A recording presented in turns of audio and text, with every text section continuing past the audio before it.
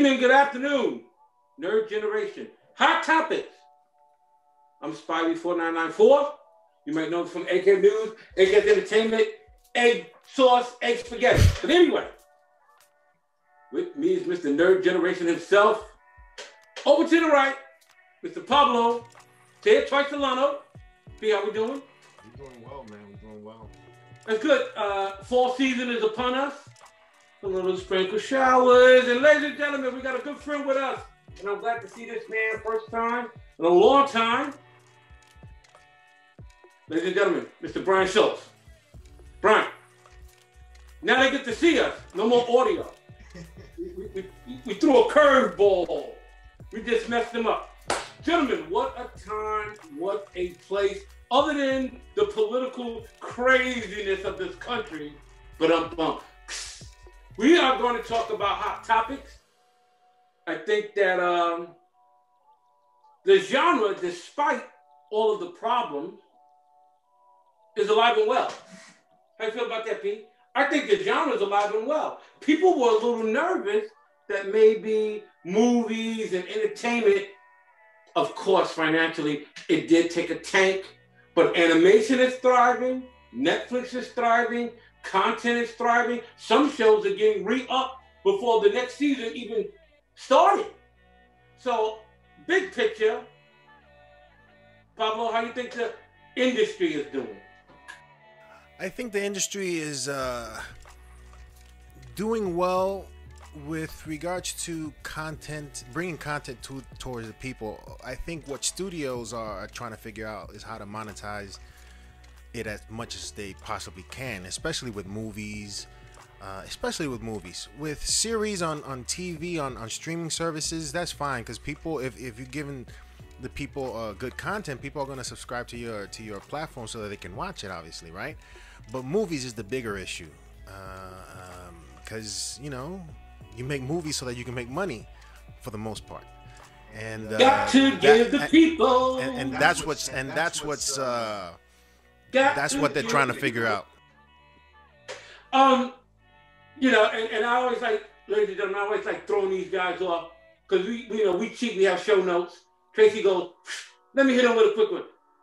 Mr. Schultz, same question. How is the industry doing right now, in your opinion? I think the industry is in a great position right now. It ties to some of our prior discussions. We're starting to see new avenues, new characters. They're pushing the boundaries in terms of what we're getting on the streaming services.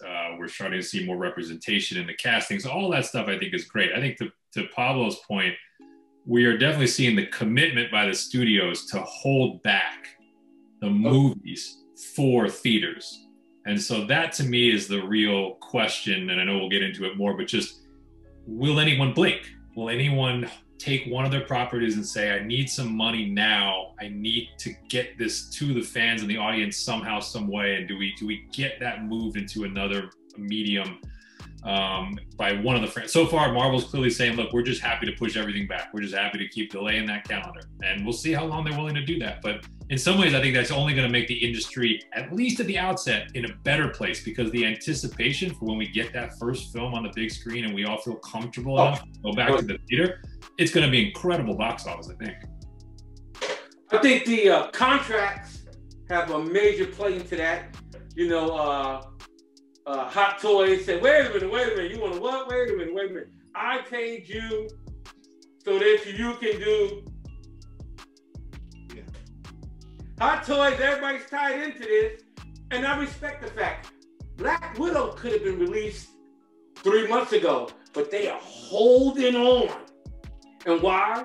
The last episode of Nerd Generation, we found out that Tenet does well in Europe, but over here in the US, it didn't even make, wow. I mean, is that a reflection on how dire the domestic box office needs for participation, public participation? I mean, because if Europe is doing so well, you're like, well, what's going on in America? Well, I guess because maybe America's worse with what's going on in our real world than Europe is right now. Yeah. China opened up. I mean, look at Milan. Like I said before in the last podcast, that's a shame that we got robbed of that movie in IMAX. Oh man, we could never get that back. Maybe they'll re-release it, you know, down the road once we can fill movie theaters. But Mulan, just to see that, oh man, I think we got robbed. But there's nothing we can do about that. We'll move on. Gentlemen, let's talk about Ryan Reynolds and the Deadpool character joining the MCU. 2 months ago, I put up a post. Ryan Reynolds wants everything. He wants to walk in everybody's movie and flip a hat, throw a baseball, throw a cap. I didn't like that. I thought that once you do that, and I've talked to a couple of writers, once you do that, you'll rob a movie of its authenticity. The audience will now be completely lost. If Ryan Reynolds is in a Star Trek movie and he walks across the stage, Brian, what do you think about something like that? That's ridiculous. That's crazy. You can't do that, but that's what Mr. Reynolds wants to do. So I, for one, didn't want him joining the MCU and bringing his sense of humor, style, everyone has a style, to the MCU. I think personally, the genre is fragile enough that if you make fun of the genre as it is, the genre will collapse. I think it will. You start turning this into a joke, it's not a joke. Well, yeah, I agree with that, but I think this whole ordeal of bringing in Ryan Reynolds and possibly giving him the biggest contract that Marvel's ever given out since Robert Downey Jr., who knows what incentives are in that contract possibly, it's for him to play ball, right? It's for him to listen to Marvel's ideas and not necessarily do whatever Ryan Reynolds wants to do with Deadpool. Him showing up in films that probably don't connect to him would throw us off. I don't know if it loses its authenticity because the stories will be there. It'll just throw us off, and it'll be because listen, funny is funny, and funny is not funny all the time, And so if Deadpool, if he tries to do something like that, which I think Marvel is not going to allow him to do these sort of things, I think it's going to be kept under control. I think Ryan's going to play ball. Money talks, man.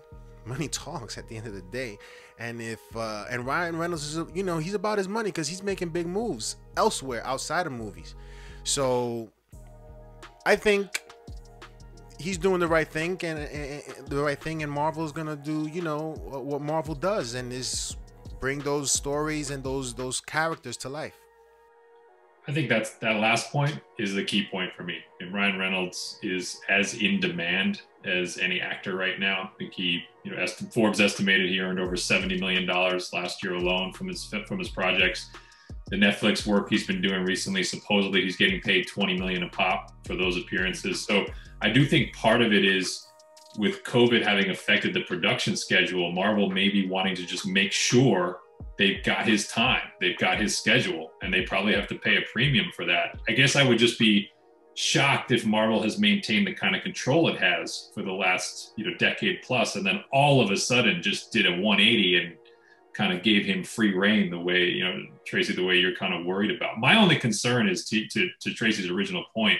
I believe I read it said the contract involves him appearing in more projects for Marvel than any other character has. And I guess my natural question is does that character lend itself to legitimate appearances that often throughout the universe? Okay.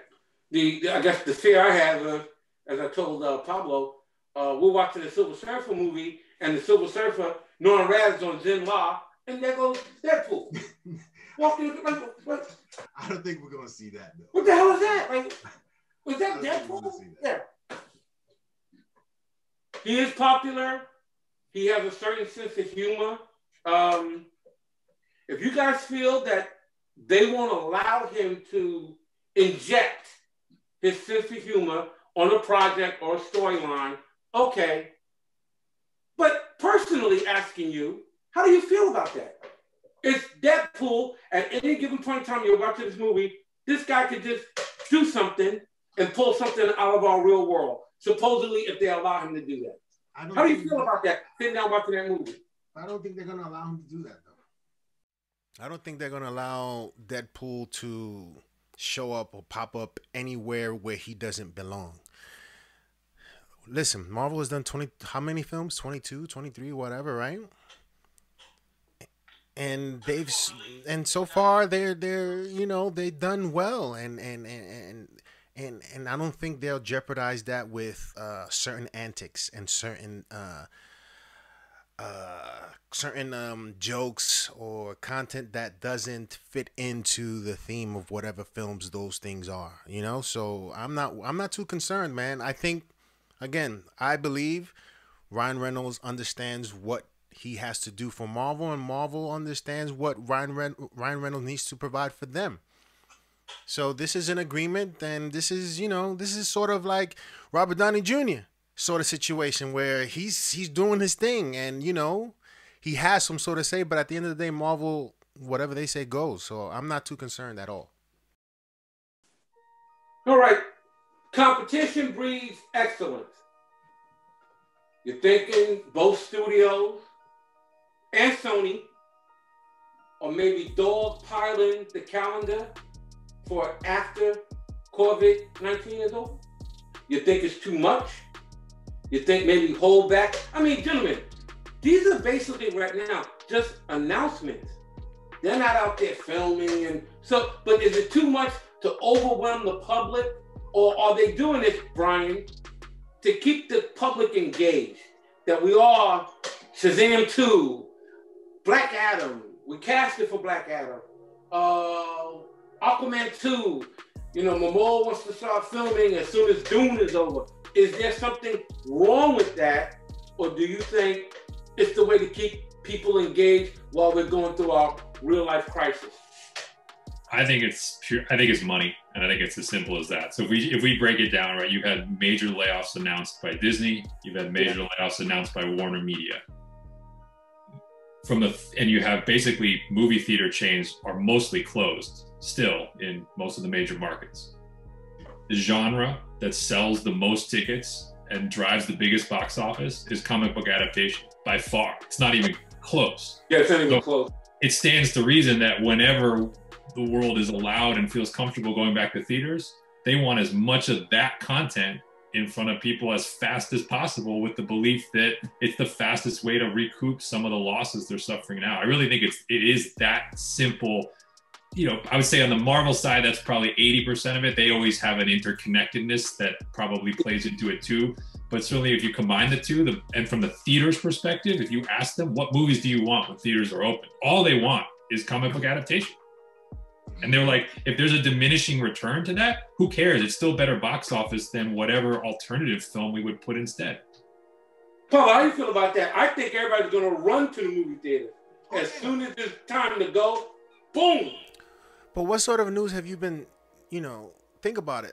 What's the news that we've been getting for the most part? Is superhero comic book movie delays, big budget films, James Bond, Dune, all these movies getting pushed back. You don't hear nothing about no independent films or none of that.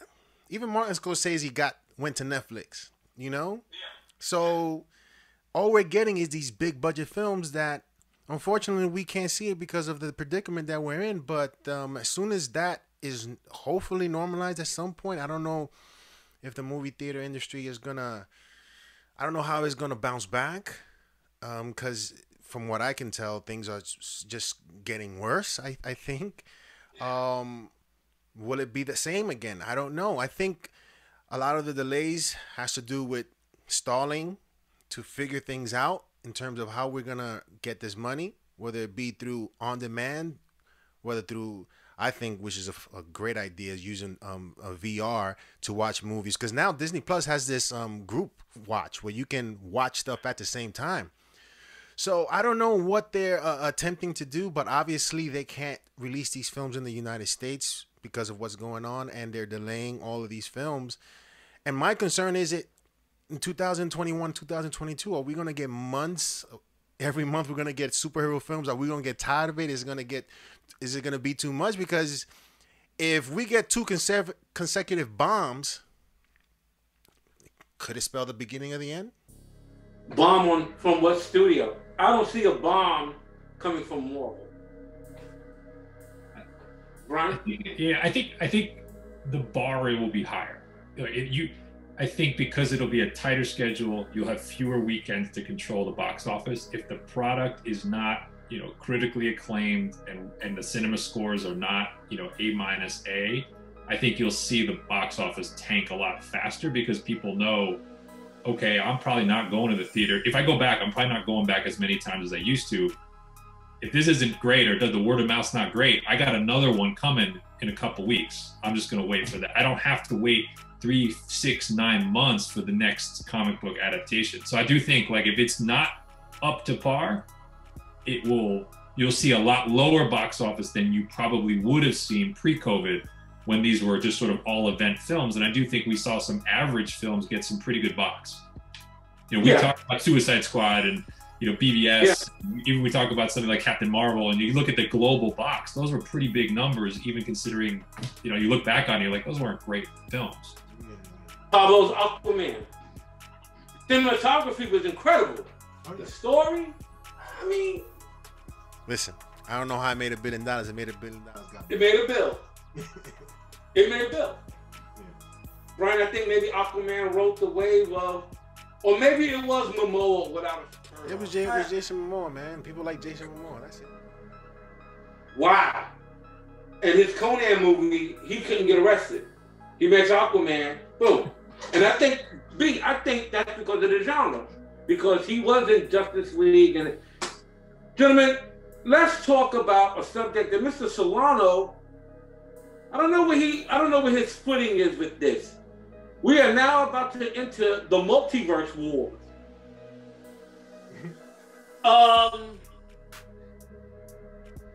Kevin Feige has nowhere else to go but to expand the Marvel Cinematic Universe's multiverse. I understand that. I accept it. Also, Kevin says, I have a little kid brother now named Sony Pictures that has a #1 property of mine called Spider-Man. I can't let him mess it up. So I'm going to have to pull him along with me. We worked out the numbers, the money, you get this, you get that. I take this, you take that. Good, great. Spidey's back, blah, blah, blah, blah, blah, blah. Tom Holland will probably play Spider-Man more than anybody in history by the time it's all said and done. No problem, whatever, everybody's happy. Mr. Solano brought up an interesting fact, which parts of me agrees with. Is the multiverse a little bit too much for people to try to grasp, given the fact that just a year and a half ago, we always continuously have to tell them, no, Jamie Foxx is not part of the MCU because he's Sony. Sony is not part of the MCU, and Fox is not part of the MCU. First of all, people had to get over that, and you gentlemen know that during the course of time that was happening, people didn't understand. They keep saying, oh, well, Jamie Foxx is the MCU. No, he's not. He's in Sony's Spider-Man universe. He ain't never gonna meet Robert Downey Jr. He ain't never gonna meet Boseman. He ain't never gonna meet, and people didn't understand it. Oh, well, he could be with Hemsworth. No, he can't. But now, blow it all up. Brian, how you feel about it? Blow it all up, bring it back into one whole. But Mr. Solano's saying it might be too much for the public and they might get turned off. I'm a little nervous about this. And here's the #1 reason for me is these movies have to have stakes for them to ultimately matter and resonate. Yeah. And to me, if you see a death on screen or if you see something really dramatic happen to a character, I don't want to see either of these studios just reversing, changing, and say, aha, fooled you. That's a multiverse thing, and we can undo that and move. Like, you can do that, the way they did it in Endgame and kind of gave it sort of this real weight to like, okay, we got a one-shot deal to do this. Okay, you can do that now and then. If you do that over and over and over again, I think it becomes much harder. And I don't know the audience is going to love, but if they see a character die on screen, they're just going to be like, well, who cares? He's going to be back in the next movie because it's another Earth. So that's my biggest concern with using a multiverse. My second concern with the headlines we're seeing is just, are the studios spending too much time in what looks to me almost like an arms race of celebrity cameos in their multiverse versus actually building a real multiverse story? Those are my two big concerns. And I'd say like it's, is it a 0 to a scale of 1 to 10. It's not a 9, but it's probably like a 4 right now with the amount of news and rumors we're hearing about this stuff. Yes. Mr. Solano, the floor is yours. I mean, listen. You've gotten teases of or rumors about Tom Cruise being Tony Stark, and these are Tom Cruise. Tom Cruise is Tom Cruise, man. It's hard for me to see him play anything. It's Tom Cruise, Well, he would actually try to fly in the Iron Man suit on screen for real. Yo, yeah, he'll make it happen. He'll make it happen. Build me one. Let's make it happen and make it look real. But if it's a one-off, it just can't get over the top. For me, I think Sony is racing to do something because they want a part of the action of what Marvel has done already. But the Spideyverse is big. You know that? Got to give the people. And many people would like to see the previous Spider-Man iterations come together because it's comic book lore, isn't it? Yeah. So I guess fans would like to see that, but outside of that, listen, if we get a Spider-Man Multiverse, how do we get it? Don't give it to me in the next film. Don't give it to. We're not gonna see it in probably Spider-Man 3, but I don't want to. I want, if you're gonna do it, build up to it, right? Build up to that, so that we understand what's going on. Because if not, then it seems like a race because DC has already started it. They started it with the CW. As soon as Flash, Ezra Miller showed up in the Flash, the CW Flash, that's where it began. The first season. And I didn't care. The first season. He ran down the hallway. He came back. The girl's his wife. The guy's his father. I said, "Oh, that's what I said. I'm out." Yeah.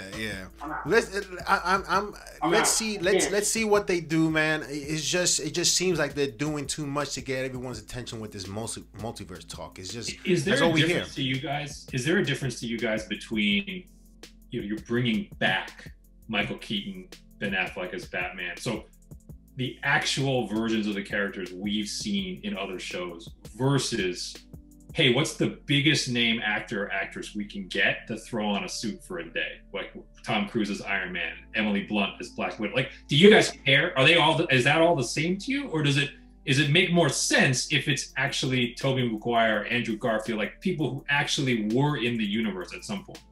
The time of the previous iteration, and we can go back 30 years, ladies and gentlemen, we can go back to 1989 to present, bringing those iterations, whether at the time you didn't own the rights, you didn't own it, but you want to bring them in and now say they're all under this umbrella, okay. But it has to be Tobey Maguire. It has to be Andrew Garfield. It has to be a Brian. It has to be the original Tank Girl. Okay? It has to be Adrian Barbeau. It has to be Adrian Barbeau. I'm sounding like Snap. God bless Snap. It has to be Adrian Barbeau and Swamp Thing. You want to do that? Be exactly what you said. That's awesome. Let me get Justin Bieber? No. I don't think they're going to go that crazy. I think the most outrageous stuff was Tom Cruise showing up as Iron Man. That would be a little bit crazy for me, but Pete, do you know why? He was originally supposed to be Iron Man. True. But the Paramount deal went down. But Brian, I can see Kevin go, you know what? It really was supposed to be him. Let's multiverse it, grab him, even though we don't have Downey anymore. Guess what? Remember this? Oh, and and Pete, that's like we said, that's a one-off. That's a one-off. And no harm, no foul. Brian, I think I'm in the minority in seeing Tom Cruise be Iron Man, right? For most people, they're, they want to see the performance. They want to see it. They want to see it, right? Yeah, you want to get the feel of it. Like, let me see you be Tony Stark. Yeah, it's fine. It's fine because it's a multiverse, so you get it. Then watch Minority Report. That's him being Tony Stark. Yeah. Just my Minority Report. There it is. I don't think it's gonna get crazy. I hope not. Because it's so far from Marvel's only been this. Right now for Sony, the multiverse leading up to that is the big thing. They want this. They want to make it happen, especially with Sinister Six. They want to make all these things happen. And at the same time, DC is working towards their thing with all the Batman showing up together and all that. We'll see how it goes. I'm just a little bit worried that it may be too much too soon for people to really grasp and understand, especially for those who've probably never read comics and love the genre and love the superhero content. Okay. But if they don't know the storylines, if they give it to us soon, like quick, they may be out after this. Well, I think that's part of the concern is that all the rumors we're hearing actually center on 2 movies right now. It's Flashpoint and it's Doc Strange 2. So everything, that's where I mean, like the arms race seems to be, okay, we have this multiverse chapter 1, or I don't know, I guess technically Far From Home would have been introduced you to the multiverse, but the movie that breaks open the multiverse is Flashpoint and Doc Strange 2. And those 2 movies seem to be engaged in this one-upsmanship of who can I get, who can I sign? And that's where I just get worried that in a 2.5-hour film, you get bogged down with a bunch of 2 to 3 minute, winks, laughs, and scenes like, haha, Tom Cruise is wearing the suit and Emily Blunt's Black Widow. And there's, maybe is Adam West available? Can he? I'm just saying, you go too far down that path and it takes away from what you're really trying to get done with the film. I won't be surprised if we see Hugh Jackman in the film. They're going to give him as much money. They're going to lure him in to do a cameo. They have to sort of please the fans. WandaVision is the setup. WandaVision is telling the public, I mean, not for nothing, Mephisto, ladies and gentlemen, to a comic head, Mephisto is now in movies. It's like, I freaked out when I actually saw Odin. You got to be a comic head. To actually see Odin is in a movie. Odin, it's like now Mephisto, and we haven't even gotten to the Fantastic Four or the X-Men yet. Marvel's interpretation, not whatever you saw. Now, do we owe them any type of cameo? Do we owe them to say that was another universe? Do you owe them Holly Berry walking on? Hell no.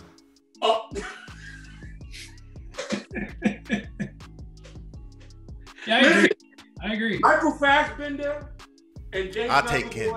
Yeah. Listen, and I'm not talking about another universe. I'm talking about the main universe. This thing with Esposito. I love Dio. Keep doing Mandalorian. God bless you. X-Men. Listen. We got to start this out right. Just like Doctor Doom. Just like everything else. This whole. And if you want to bring back Hugh Jackman, okay, but let's cast the Wolverine to go forward for the next 15 years. Just my opinion.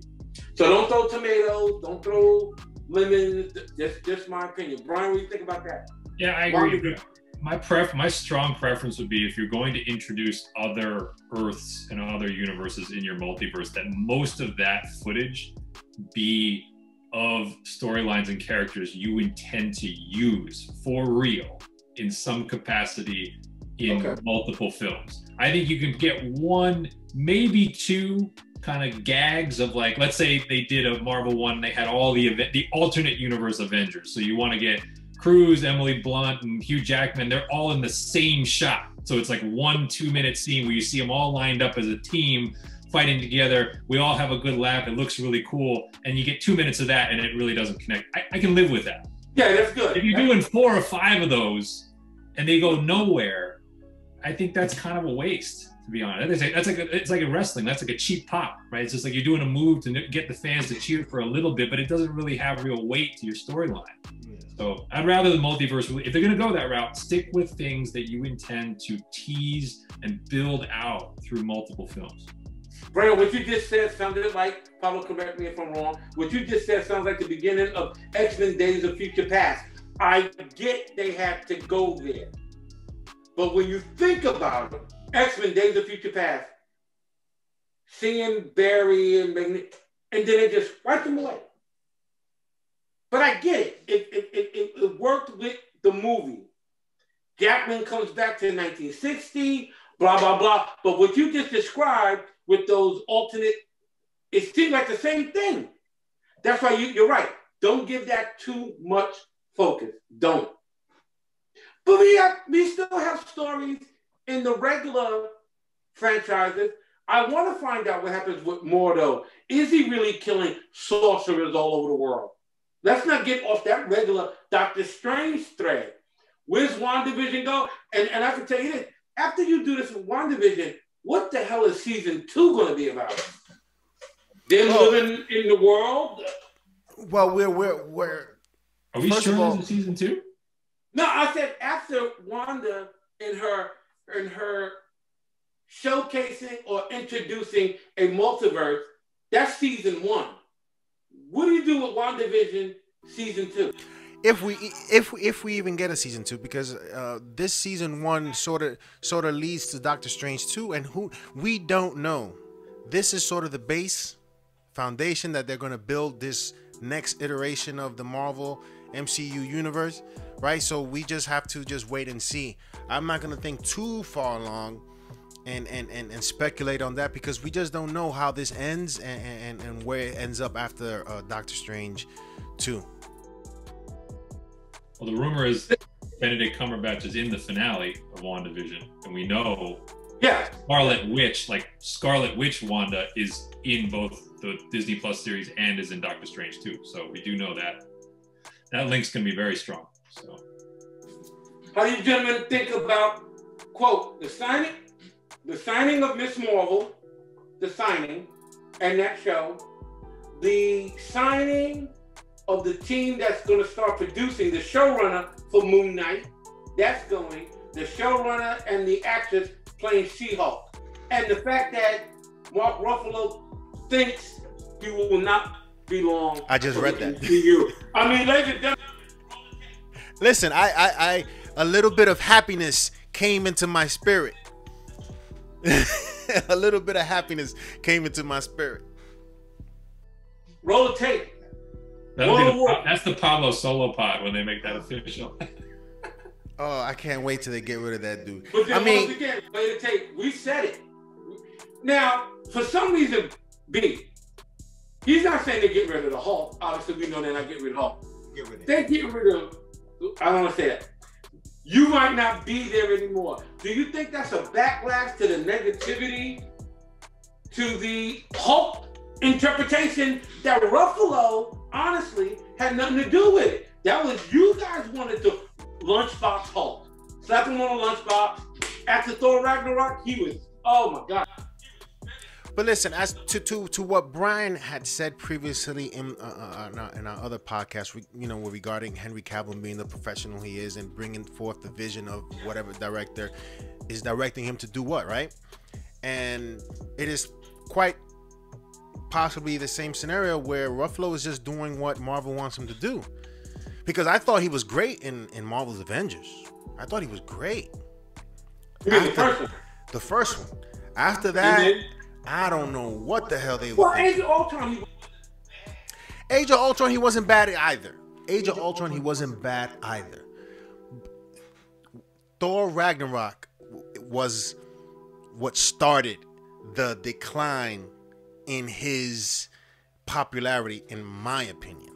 And his, who the hell is this Hulk where he's beatable, right?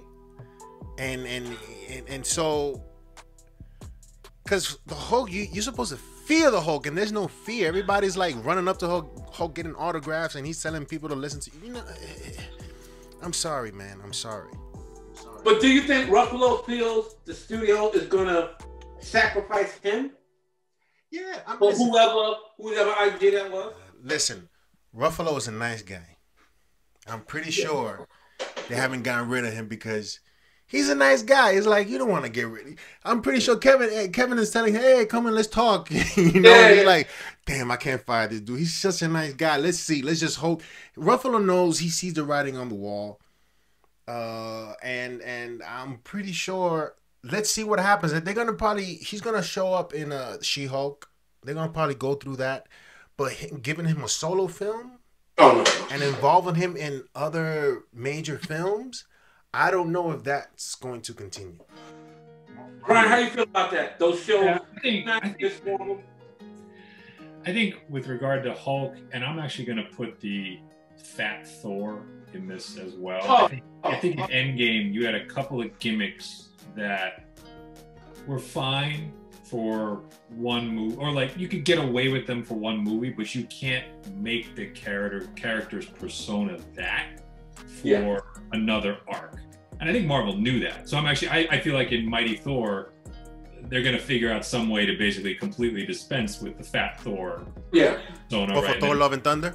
Yeah, Thor Love and Thunder. The PBS Thor. The PBS I think Thor. Yeah, and I feel similarly about the Hulk. I feel like there'll be some sort of transition where basically the Professor Hulk thing runs its course. And, you know, the Hulk you get in She-Hulk, because She-Hulk is supposed to be able to retain, right, sort of her mental faculties, ability to speak. But I think they're going to try to bring back, I would guess, they're going to try to bring back sort of the fear factor and the power, especially given if it's a female version of the character. They're not going to want to lead with sort of a timid version of that character. So, so I'm actually not too concerned. You mentioned the Miss Marvel thing. I think it's exciting. Like we talked about, Pablo talked about it a little bit last time. A total newcomer, right? No on-screen roles, but who looks the part, getting a shot. You know, Middle Eastern descent. They have I don't know if you guys saw Bad Boys for Life, but those guys did a solid job, I thought, directing action in that film. And you know, they're now kind of at the controls. So I think I'm excited. The upside seems quite high. I think if they yeah. Okay, I'm sure that Mr. Holland. I never watched I never watched the XD stuff on Disney. I know Kid Nova, her, and Spidey and Little White Tiger got like a little team or something. I don't know if they're gonna go down that route. But like I said, at the end of it, when it's all said and done, Tom Holland will probably have more appearances as Spider-Man that'll set a record. Whether it's Batman, and he'll probably be just Tom Holland and then there's everybody else.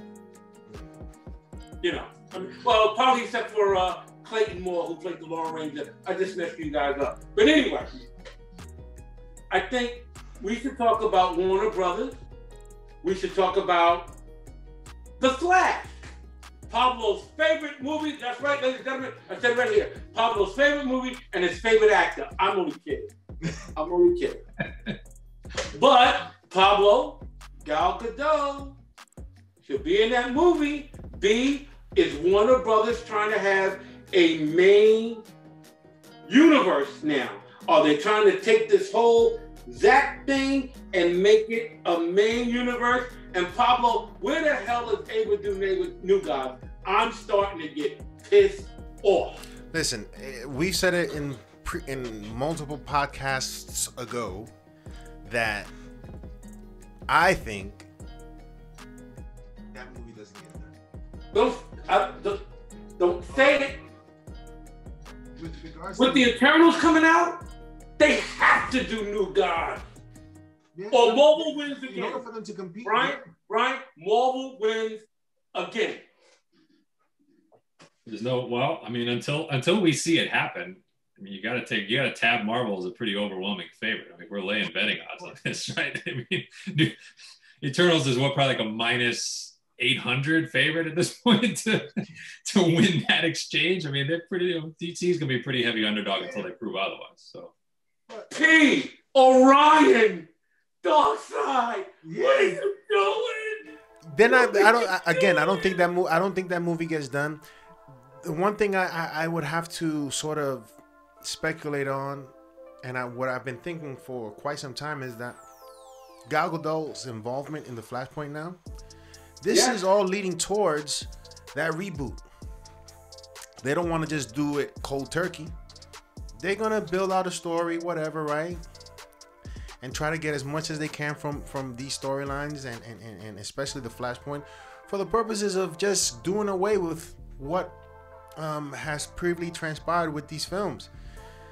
And her involvement is sort of just solidifies that idea for me that they want to start over, man. They want to start over. Gentlemen, is this JJ and James Gunn putting it all together now? Saying we got to clean this up. We cannot do this. Is this JJ and James Gunn bringing a different approach? Not, but take it back. The right approach to managing the DC universe. I mean, it's not Bruce Timm and the boys. We would, listen, Brian, if they were running this, none of this would have ever happened. Yeah, I don't even think we're at a point where we can say there is a cohesive vision yet, to be honest. I mean, when you think of, when we know the layoffs that we know have happened, right? They've already changed out the heads basically in some of these key roles. Not all of them, but some of them have already turned over. So clearly you've got new people that are going to have new ideas about that. My comparison for what DC is trying to do to pick up the pieces is it's basically the writer's room unedited, and we're just seeing it play out. So if you think about, like, normally, like when you make a film, like you go in the writer's room, you hash out ideas, 90% of those ideas are on the cutting room floor, and then a very small subset of that makes it to the screen. Yeah. I think DC is kind of just letting the writer's room happen. They're just throwing that all against the wall, figuring out what sticks, and then that's gonna kind of like lead them to where the cohesive vision is. I just don't, I think that's what it looks like to me, which I don't think is all terrible. It's just kind of confusing. It just means you're gonna get a lot of product, a lot of duplication, a lot of different versions of the same character, and some of it's going to work and a lot of it's not. And then, you know, years from now, hopefully you have a clearer sense of where you're going to go. Gal Gadot, I mean, I think, look, she's kind of the surest thing they have. So, you know, if they want to make Flashpoint work, she's the most marketable person they can put in that movie to try to bolster kind of the results there. I'm looking forward to James Gunn's Suicide Squad. Obviously, we're looking forward to the Batman. I was looking forward to New Gods. I don't know what's going to happen. I really don't. That woman is doing everything but New Gods. I don't even nothing. Writer's talk, nothing. How do you feel about James Gunn's Suicide Squad already getting a spin-off with John Cena? You want to take that, Brian? We talked about it a little bit. I mean, I think I can't believe actually how excited I actually am becoming about Suicide Squad. I had written it off. And when we saw the footage, I kind of was like, oh, maybe there's something here. Yeah. And then they made this announcement. I kind of said this to Pablo. This is not just James Gunn throwing his name on the show. This is his show. He's writing, he's all over this show in terms of writing and directing. And so I'm actually cautiously optimistic. John Cena's in demand, and I think if James Gunn is really going to shepherd this thing start to finish, like this might actually have more potential than I probably would have thought when when I just saw the headline. So I'm cautiously optimistic. This is everybody not everybody. I keep saying everybody, but not everybody can do this. But people want that control over this huge franchise sort of deal. You know, Kevin Feige, you know, it's all him. He's in control of everything that comes out of Marvel. Kevin Feige has a hand in it. Yeah. But before he was the boss, you know, because this is only recently that he became CCO, is a Chief Creative Officer, right? But James Gunn, now he's doing Suicide Squad. Now he's doing a spin-off to that, and he's writing. This is, you know, when he'll make it work though, P. He'll make that show work. Brian, I really believe he'll make it work. Top-rated show on HBO Max. It will. He'll make it work. This is an opportunity because not many people can do this, right? Yeah. And James Gunn is taking, you know, James Gunn could have been Bruce Timm, could have been James Gunn. This could have been Bruce Timm, but James Gunn is the man now. And not to say that he's taken over the whole DC universe. No, not saying that. But he's certainly taking not control, but he's certainly developing this world somewhat, you know, the Suicide Squad world, this world where they meet, the Suicide Squad and Peacemaker and who else after that. So this is going to become a thing, I think, with individuals who are thinking big like this, you know, of taking over a franchise and developing more and more IP from that.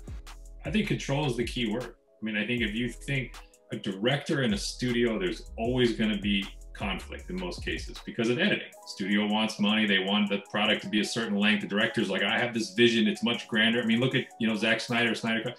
So I think you're seeing, if filmmakers are going to be able to make a lot of money and be able to play in the sandbox and do it the way they want to do it, they can give them the 2-hour version on screen, they can give you the 6-hour or the 8-hour version on a streaming service. Like, there's a lot of upside. I get why, as a creative artist, you would want to spend years of your life doing that.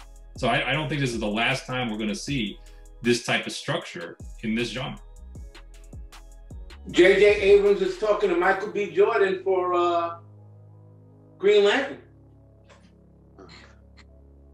Huh? Yes, ladies and gentlemen, Aldrich Hodge is Hawkman. There are other black actors in the world. That disclaimer said, he's trying to sell the project. Brian, yes or no? Aldrich Hodge is Hawkman? He's trying to sell, no. J.J. Abrams is trying to sell the project of Green Lantern by talking to Michael B. Jordan. Yes or no? Sure. I mean, sure. I mean, if you also, there's some undoing you have to do, right? We talk about Ryan Reynolds at the outset, you know, well, yeah. And apparently Ryan Reynolds is going to appear in the Snyder Cut. He's going to actually go back to the well and beat Green Lantern for a little bit. That's what we're hearing. But like, I think you have to undo a little bit of that Green Lantern to get to the new one. So going the Jon Stewart route is I mean, I see it. It makes sense. And, you know, Michael B. Jordan's a hot actor. So, and he's obviously been in the genre before. So it's safe territory for the studio, I'm sure. So. Paulo, just exhale, ladies and gentlemen. Mr. Solano just took a deep exhale. Please tell us why.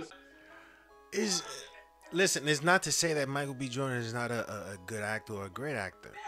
He's done phenomenal work. But again, like you said, there are other actors out there that can portray Jon Stewart. It doesn't have to. It's gonna be, for me, it's gonna be Michael B. Jordan again. It's Michael B. Jordan. It's Michael B. Jordan. He's not Jon Stewart to me. You know, how different will he be from that in terms of intensity? The same way he delivered Killmonger in his performance there. How different in terms of that character will it be with Jon Stewart in terms of him demanding certain things be done? Because he's a military person. Killmonger was as well, although he had a different agenda, but still, how would that performance play out? Will it be the same sort of? You know, he's obviously not going to have the dreads, but I'm just saying, there are other actors out there, man. Sterling K. Brown, he's out of, they killed him off. I think he'll be perfect for Jon Stewart. Not even that, that's another universe. Why can't he? That's the Black Panther. Sterling K. can go with Warner Brothers, but Warner Brothers ain't calling you. Warner Brothers has called in Michael B. Jordan, apparently reported, for 3 different projects, including that alternate version of Superman. You see that got rid of Supergirl 1970s. Why? Because Brian, I feel how you feel. You're gonna bring up a Supergirl timepiece movie that will have nothing to do, unless at the end of the movie, Ezra Miller comes running down the street and now she's part of the timeline. And this is what we're talking about. This can so easily get crazy. This can get crazy.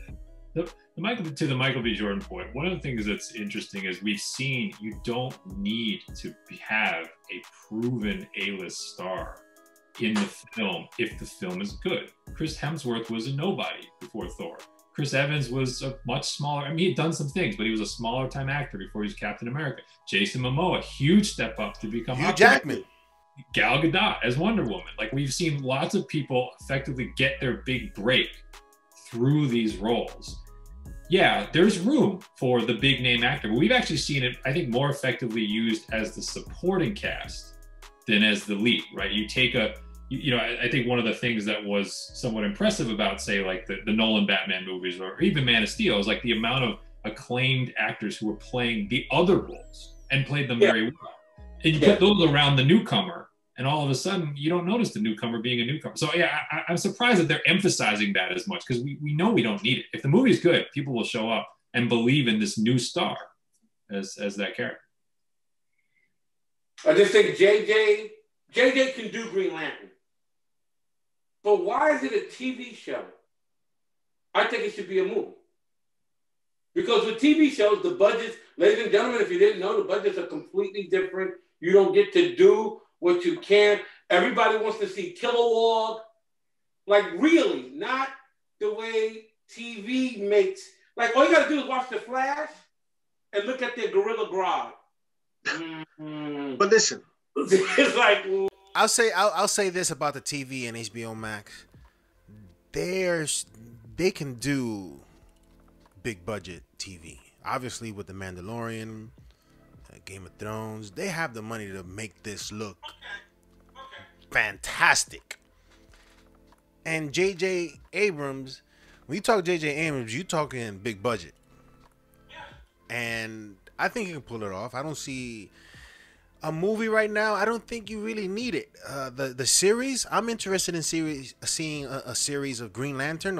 What? 10 episodes? Yeah, I'll see that. Instead of getting one bad film, right? And who knows? But it can be done, man, because these people got money, man. HBO Max, you think they're not trying to get subscribers? They're gonna spend whatever they need to put out content that people are gonna come and watch every week. So I don't see that money being an issue. For if you're talking CW money, then hell no. But we're talking HBO. I think they have the luxury too of, with WandaVision coming later this year, you're going to be able to see where the bar is. I think we can trust Marvel. They're going to set a high bar in terms of production quality and effects, and so you'll be able to see. I mean, Anthony Mackie's told us, right? Shooting that show is like shooting a gigantic feature blockbuster movie. It's not like shooting a TV show.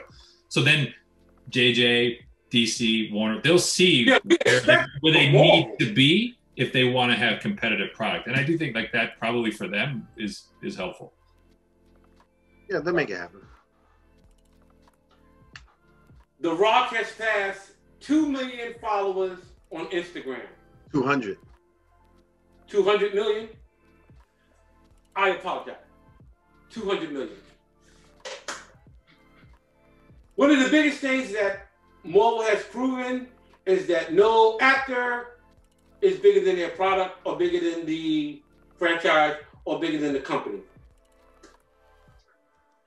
I think The Rock has now positioned himself in social media where he feels, and throw it up against the wall, he can direct or he can produce whatever concept he wants.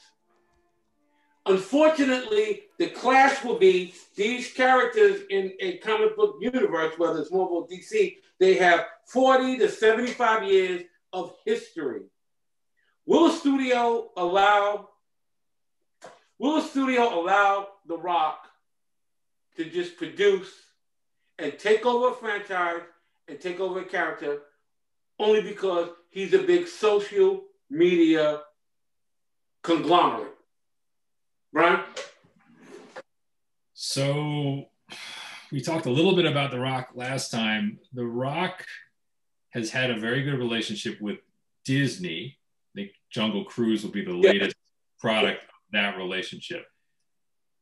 The way he operates does not seem to be the way the MCU has operated or allowed its stars to operate. So Mr. Arnold has emphasized that, yes.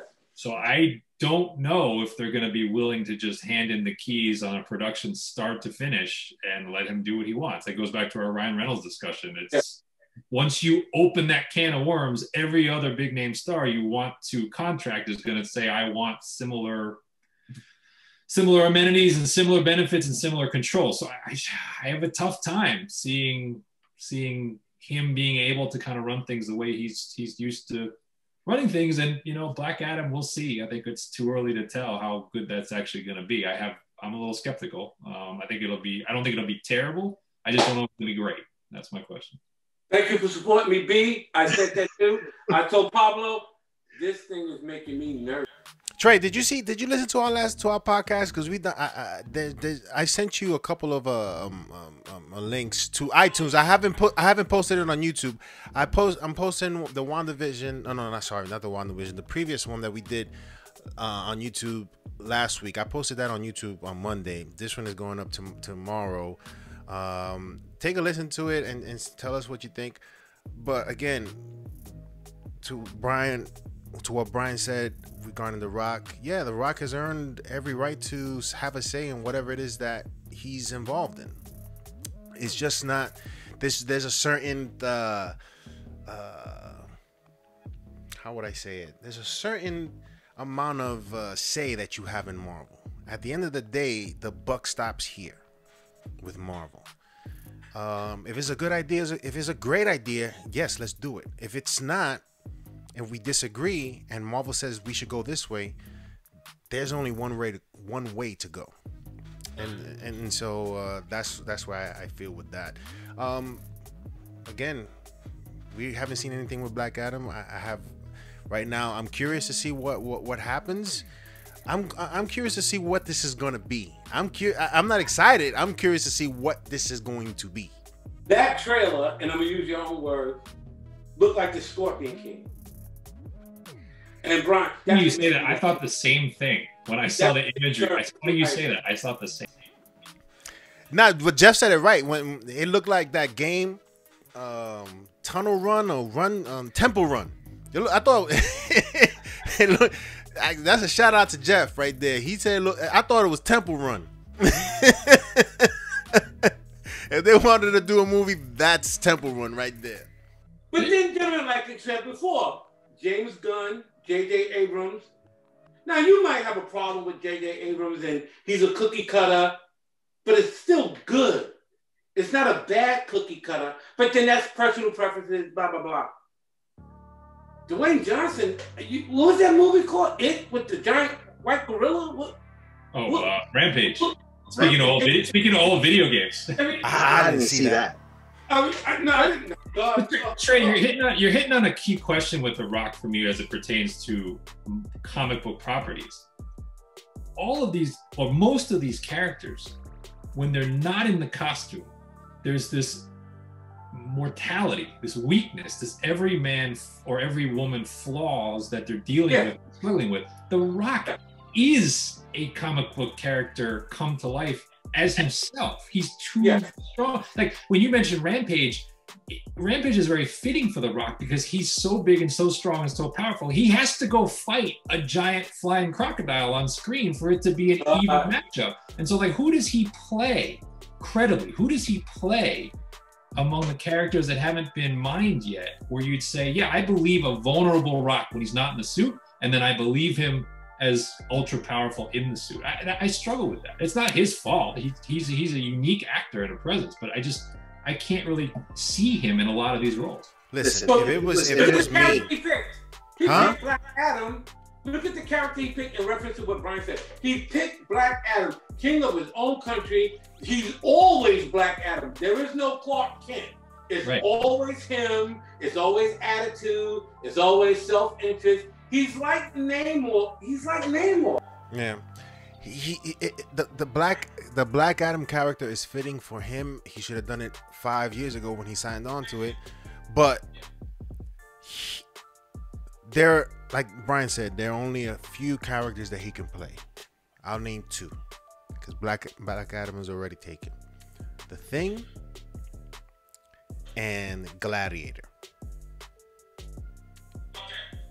Those two characters would fit him perfectly if they ever went there, which I doubt they will. But I just think The Rock is too big. That trailer looked like an episode of Scorpion King 5. Listen, I don't disagree with you, man. I don't know where this is gonna go, but I'm curious again to see what this turns out to be. Am I looking forward to it? Kind of, because I want to. You know, it's been how many years have we've black six. It's a long time, man, and it's like we still have nothing. We still have nothing. Only the CGI that Rock told his boy, yo, do this for me, yo, this is gonna be hot. And he gave it out to like, yo, I'm pretty sure the Rock gave the guy he sent them the file like, yo, check this out, this is gonna be dope, put it on fandom. And who's gonna say no to the Rock? Who's gonna say no? Who's gonna say no to the Rock? No, none of us will. Suge Knight 2.0, I told you. Yeah. The Arrow started and the series has ended. You still don't got a Black Adam. Nothing. I don't even have a picture of you dressed up like Black Adam. Nothing. Arrow started and ended, and I still don't have nothing from you. Again. Listen, The Rock does what he wants. This is the way it has gone down. Nobody can tell him, yo, who's gonna tell The Rock, what's up? When you gonna do this? We need this done now. The Rock gonna look around and be like, who you talking to, me? Yeah, because he's got 6 other $20 million projects lined up. His schedule is jammed. I mean, to his credit, he never takes a break. So do you see like crazy Kevin Feige? What? You see like Kevin Feige didn't want none of that? Kevin Feige, I mean, whether he wants, you know what's crazy? I had mentioned that The Rock had done a video about him trying to get in touch with Marvel and all that other stuff, and we spoke about this in the last podcast. Please listen to it, so because I think you'll like it. And Brian said it's about control, you know, and it certainly is that. And you know, you gotta, if you sign The Rock for anything, man, don't call him to be like, yo, what's up? Nah, it doesn't work that way with The Rock. That's bad business in my professional opinion. I can't work like this. Best of luck, blah, blah, blah. Thank you. Boom. Word also dropped today that Benedict Cumberbatch, who was Smaug in the Hobbit trilogy. Benedict's great. Benedict's great.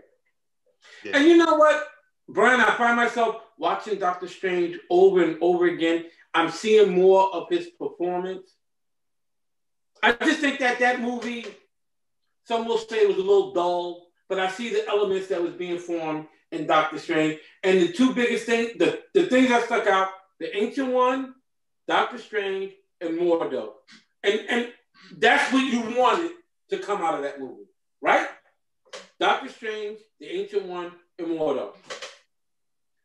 Doctor Strange 2 seems like a vehicle to set off the multiverse. He's being used, but his character being developed? I think it's a great question. I mean, I think they're kind of seeming like they're taking the template of Nick Fury, Tony Stark from the first run of the MCU and kind of splitting it and kind of giving it to a couple of different characters. I don't know if it's a trial run. I don't know if it's decided, but Doc Strange definitely is one of those characters, right? If he's now linking to the WandaVision, sort of Scarlet Witch storylines, he's linking now to Spider-Man, which I think is maybe even a little more of an interesting kind of route. They're clearly setting him up to be some, kind of a glue character of some kind between these franchises. So, TBD. I mean, I'm open for it. I mean, it's a quality actor who, I guess it's funny you say that, Trey. Like, I do find the movie rewatchable. Like, if it's on TV, there's parts of Doc Strange where I'll stop changing the channel because I know certain, like one of the crazy fight scenes is coming up with Caecilian. I'll watch that, and before I move on to something else. So, I think there's real potential there. But to Pablo's original point, I'll tie it back to a Spider-Man question. That's one where there's more questions than answers forming over that one. I mean, for a franchise that seemed like it was in really good, safe shape, between the Electro news, Doc Strange coming in, things are taking a lot of twists and turns. I don't really know quite what to make of where Spider-Man 3 is headed at this point. Benedict Cumberbatch, first of all, is a fantastic actor. I think I've seen a lot of his work. And the thing that bugs me a little bit is him being a mentor to Spider-Man. And I just think that they're forgetting what made Spider-Man Spider-Man. And what he bases his heroism on, in terms of why he does what he does. For me, it has always been those words that Uncle Ben has said to him, which were, with great power comes great responsibility. And I don't know if they've moved away from that. Because if they have, it's like, what you gonna do, right? What are you gonna do? It's Marvel. They do what they want, right? But for me, Spider-Man, you always remember Uncle Ben because of what he said to him. And Spider-Man has always lived by those words. That's his sort of mantra, his mission statement, right? And him being mentored by Doctor Strange, by Iron Man, Uncle Ben is sort of forgotten. And that's what I'm sort of struggling with. You know, again, Benedict Cumberbatch, I'm pretty sure can, do a great job in providing that mentorship that Spider-Man seems to be searching for after losing Tony Stark.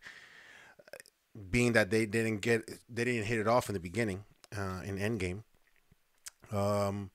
So I guess Spider-Man, I don't know if he's going to be in search of that and seeking his counsel. It'll be interesting to see. I hope those words don't come out his mouth. We'll see.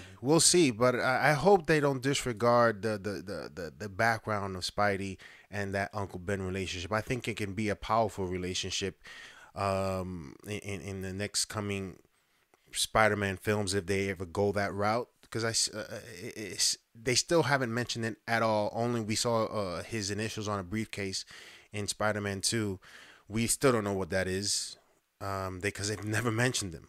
So it'll be interesting to see. They've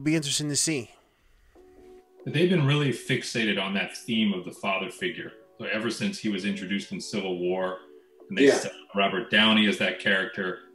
In Homecoming and Far From Home, we saw, Mysterio took on that role for part of that movie. Nick Fury kind of had that role for a little bit. Even Happy Hogan had that role for, part of that. They've really fixated on having Tom Holland have this quasi father figure mentor in every one of the outings. So the choice is interesting, but the theme has been there all the way through. So my biggest thing with Spider-Man going forward, where's he at now? Or is he still in charge of Stark Tech? Is that now gone? With the glasses? He was in charge of missiles, satellites. Is that gone now? Where's he at now? He's swinging down Grand Central. J. Jonah Jameson says Peter Parker, Spider-Man. He's going to need a lawyer. It's probably She-Hulk now, not Daredevil. Should have been Daredevil, but we don't know. We don't know. Wow. That's a whole other multiverse question for me, because if you're going to rehire Jamie Foxx, but then tell us he's a different Electro, you're going to have Andrew Garfield cameo as Spider-Man. Now I'm confused, because doesn't the one acknowledge the original Electro that we saw, but now I'm not supposed to believe that? I'm supposed to say this is a different Electro? Maybe everything will change in WandaVision and Doctor Strange. Maybe. So where does the Eternals fit into this? Black Widow, we know Black Widow's in the past. The Eternals are the present, and they get woken up by all the finger popping, all the finger snaps. That sounds crazy.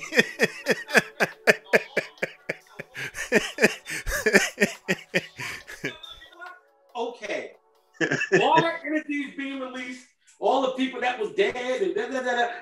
Olympian gods are waking up. The North gods, the Indian gods. Okay, Pete, Brian, okay. But where are we going? Well, Doctor Strange, the multiverse is now up. Yeah, but the Infinity Stones that all Thanos had was in this universe, which means, guess what, gentlemen? There's other Thanoses. I mean, of course. Yes. But will they go there? I don't know. There have been rumors, or there have been rumors that they were looking to do a Thanos film, but listen, we haven't. There isn't nothing released for us to lead us towards that. So for me, it's like I'm not gonna go down the rabbit hole because we don't know if we're gonna get that. I'm more focused on what's supposed to happen. Like I don't even talk about Blade because what? There's nothing. All we got is the announcement. That's it. But we know Blade's coming out of Doctor Strange. We know vampires, ghosts, goblins, ghouls will come out of. Yeah, but nobody's really talking about it. Which is good. Yeah. Like Brian said, overkill. Whoa. Exactly. So, there's just still too much to be that hasn't been shown or hasn't been spoken about or hasn't been shot or hasn't been confirmed. These are all sort of rumors other than the delays of films that we know are coming. Like Shang-Chi and, Black Widow and all these films. These films are done for the most part. Some of these films are done, but they're just not releasing them, obviously, because of what's going on. So until I see those films, I'm not going to go too far down the future. I'm just looking forward to seeing those films when they're out in whatever form they can deliver it in. If they decide to release it in films, I'm gonna go see it. I'm gonna be careful, wear my mask, all that. I'm gonna go see these films in whatever way they release it. But until then, Thanos, these alternate universes and all this stuff, it's hard to really get into a deep conversation about them because we don't know yet, right? We don't know. So I think maybe I'm overreading into the schedule, but the fact that they changed where the Eternals is in the order. Yeah, that's important. I take that as a clue that it's a little more standalone, that they can kind of put it where they want to. So we know it's going to ultimately tie back to something else, but I guess my thought is those ties may be more evident at the end of that film or coming out of that film. Then you need to have seen, like with Doc Strange 2, you need to have seen WandaVision before Doc Strange 2 for that to make sense.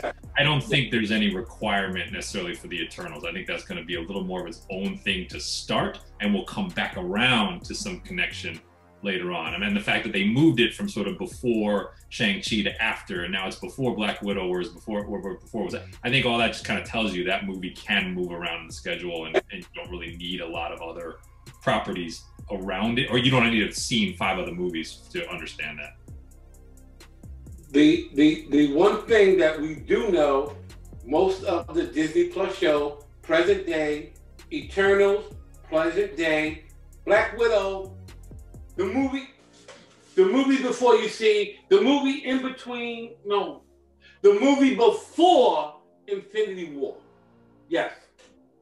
Black Widow goes there. Captain Marvel goes. Captain Marvel 2? Oh, okay. I mean, Brian, you gotta start. This is how the Eternals, present day with the Disney Plus show. Yes. Shang-Chi, present day with the Disney Plus show. She-Hulk, Doctor Strange 2 is present day, and then it blows everything up. And when I say present day, that's even after Spider-Man Far From Home. Those are all present day. Then Doctor Strange 2, blows it up. Right? Timeline. Unless somebody posts somewhere, here's where we are. It's all confusing. Captain Marvel is before Iron Man. Captain America is before. So Captain America, the first Avenger, is the first movie now. Yeah. Cap was before Carol. Yeah, it's a good point. We don't have any period films right now that we know about. I mean, even Ant-Man had sort of like flashback and, you know, periods of that film, right? We saw young Hank Pym, and then so yeah, we don't have. Yeah, you're right. We don't have a film that we know is being set in a different time period for the duration of the film right now. I mean, this is very interesting, gentlemen. I mean, it's just the fact that we can have this podcast, and it's so interesting that we're looking forward to so much with the Marvel universe, but we also know that Warner Brothers and DC also have some projects. Haven't heard anything more than what me and Pablo said.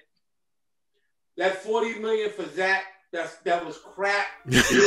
No, he needed another 70 or 100 million. If you listen, just tell the people, listen, if you saw our podcast, you knew that they were gonna ask for more money. Really? $30-40 million? No.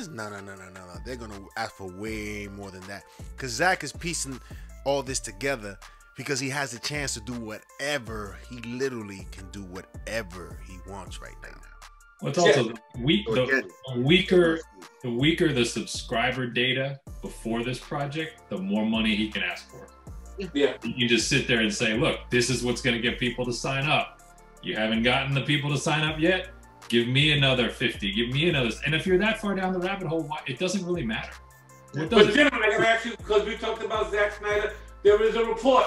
Ben Affleck will return to Batman if he gets no handcuffs and he can do whatever he wants. P, this is crazy. I'm not Where does he fit? Does he want to be part of the current timeline? Will he do cameos? Will he be part of? Because technically, the Flashpoint, there is no Batman, right? The way it was. Batman's supposed to be gone. Because isn't in Flashpoint he dies or something? Oh, in the Zack Snyder's Justice League, he dies.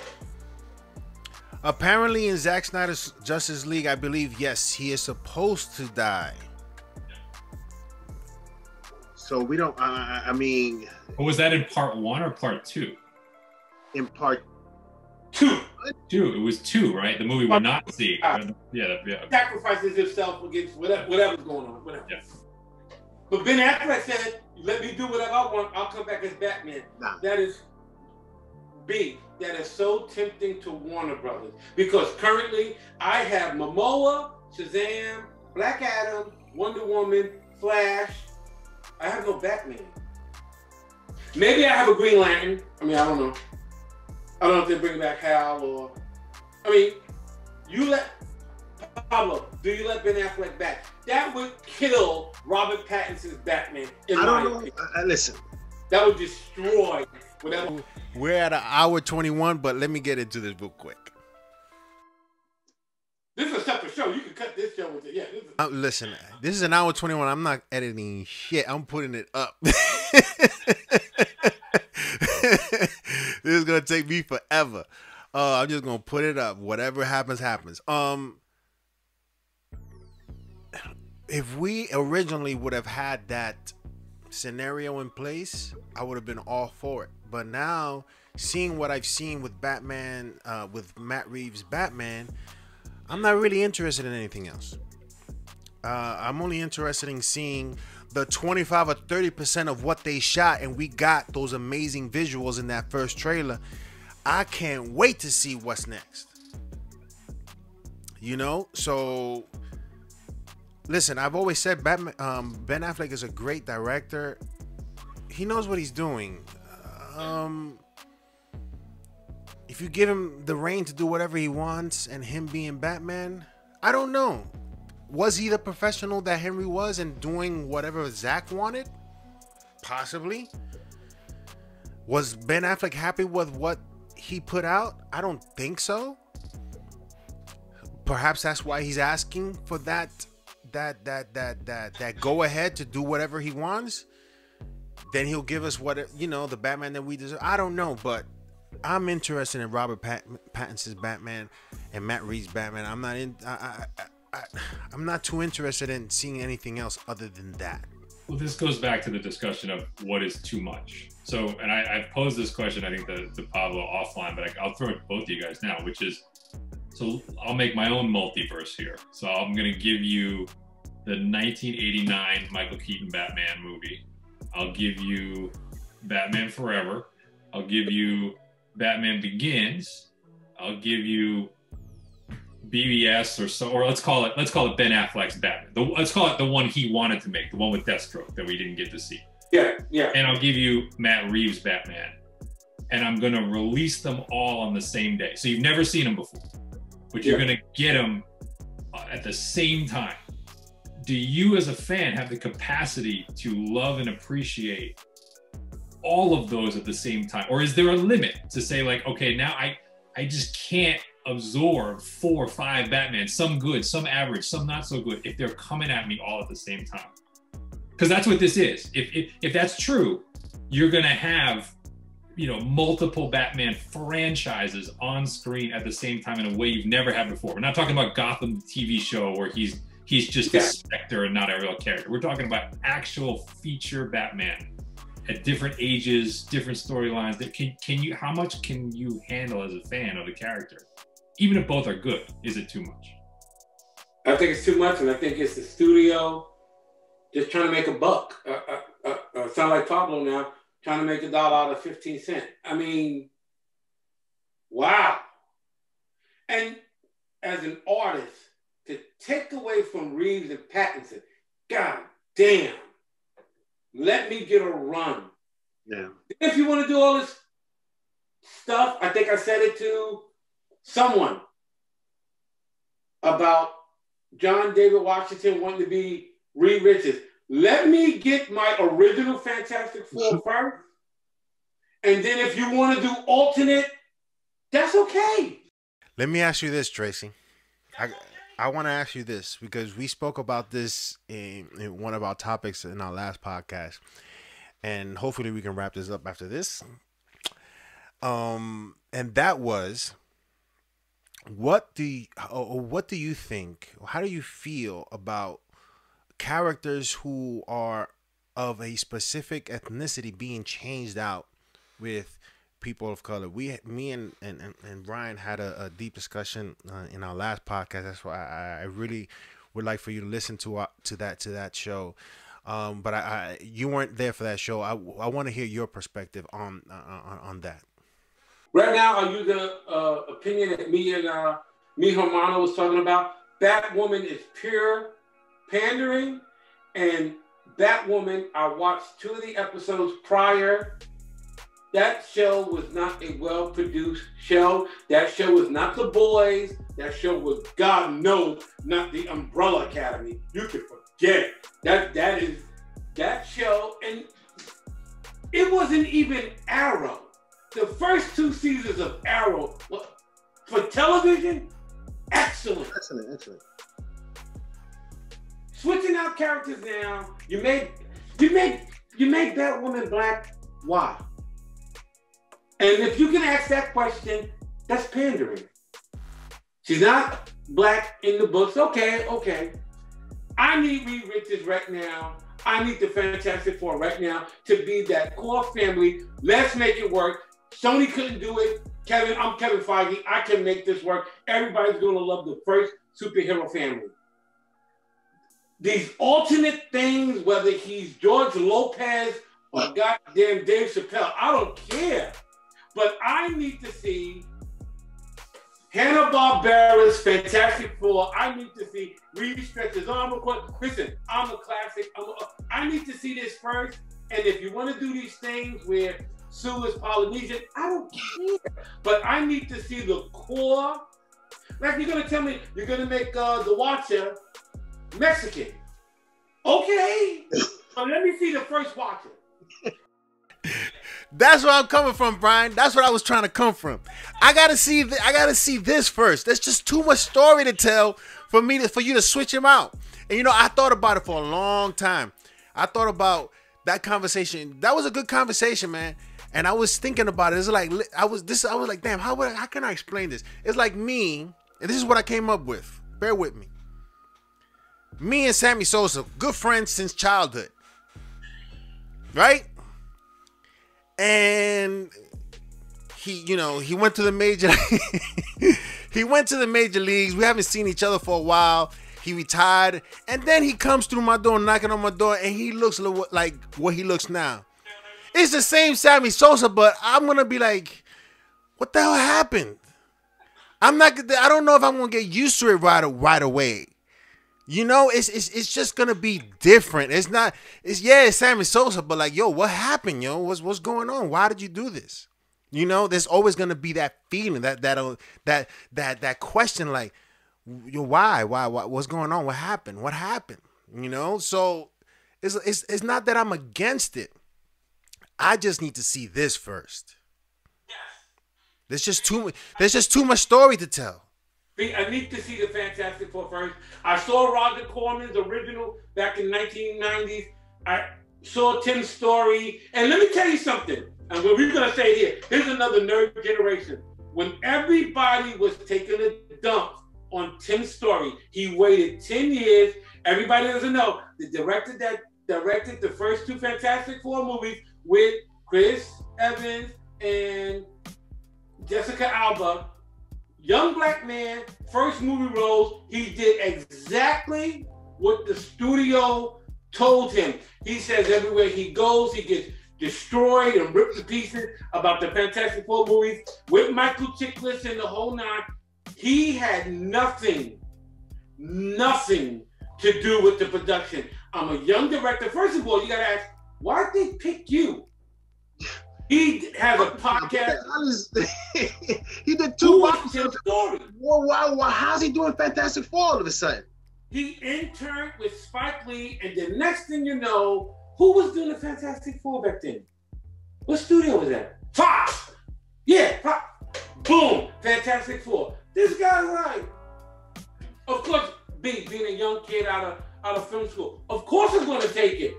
But all the backlash, you people are blaming me.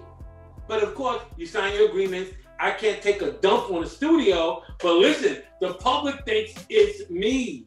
I had nothing to do with nothing. Well, there's a whole generation of those movies before we got to the MCU, which are kind of like the lost films, right? You had the Fantastic Four movies, you had Ben Affleck's Daredevil, there was that period where studios were like, okay, we've had Sam Raimi's Spider-Man, we've had X-Men, like this can work in a serious way, but they hadn't really figured out the formula yet. So we got some weird, Ghost Rider, we got some pretty weird stuff.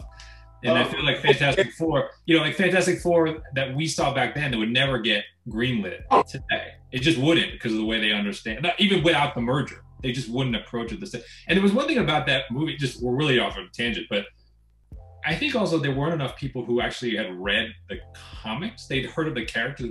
So one thing they did try to do in the movies, which I think was completely lost on people, was that family always argued. They always bickered. Yes.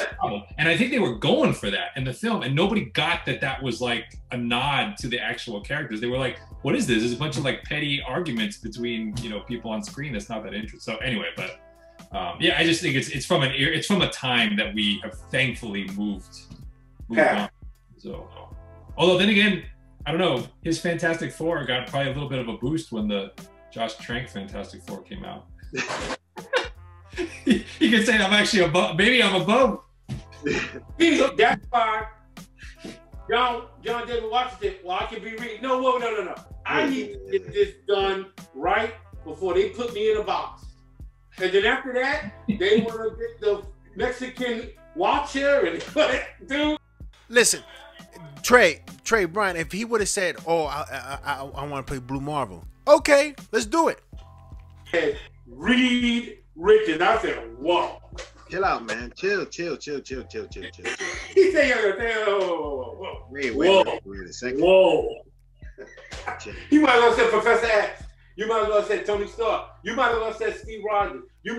That's who Reed Richards is. I need the world to know who Reed Richards is to the Marvel universe. You people don't understand. We're talking about someone, and Brian will concur, is usually the smartest man on the planet. Now, they all can do everything, but Xavier's known for this, Tony's known for that. Reed basically can do everything they all can do. He's not as great a biologist as Hank Pym or as Hank McCoy, but Reed can still do it. They don't understand about who Reed Richards invented unstable molecules. Ladies and gentlemen, if you don't know what that means he's the reason why your costume can do whatever you do. The man's a genius. The man's a 6th level intellect. But anyway, we ran and raved. This has been a great show. Nerd Generation, Hot Topics. Boys, we had fun. You're going to get this straight, raw, and uncut. So go to the bathroom first, then watch this podcast. Quick shout out. Crystal, congratulations for getting married. Zap TV. The indie comics guy on YouTube. You're a maniac, Art. But I think you already know that. And Strange Sounds Radio. I spoke to Jeff today. Jeff, peace. And Brooklyn Bridge, Freddie Mahoney in the house. Sooner than later. We went. I just want to say thank you again for all those individuals who have listened to our show. We've been getting a lot of good feedback. Please listen, Tracy, listen to that other show that we did. They tie in a lot to what we discussed today. And once again, Brian, for being on the show, man. We really appreciate your perspective and knowledge on the genre. No, I appreciate it, and I'm glad Tracy's back in the saddle and at the controls. So I really appreciate the time as always, guys. Always fun. Never get around.